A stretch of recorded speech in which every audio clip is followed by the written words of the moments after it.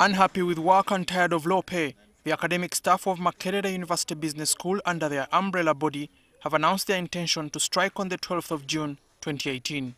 So there are going to be 2 strikes. This one, which is starting next week. Chambogo is already on a strike also for their internal matters. But in August, all public universities are going to shut down.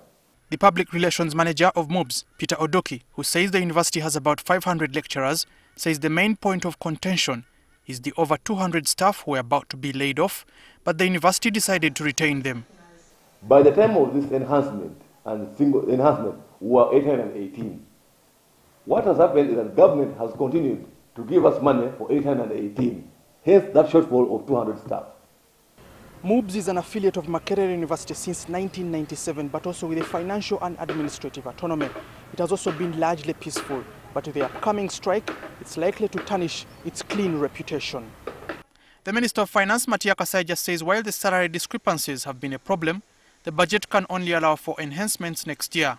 Remember last time we did promise incremental salary adjustment for academic and even I think non-academic staff of public universities. But I am caught in 2 hard rocks.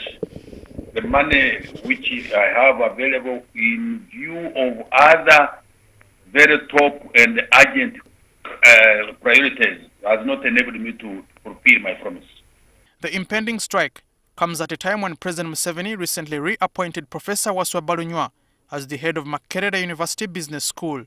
However, the lecturer's grievances could become a test of his leadership in the coming weeks.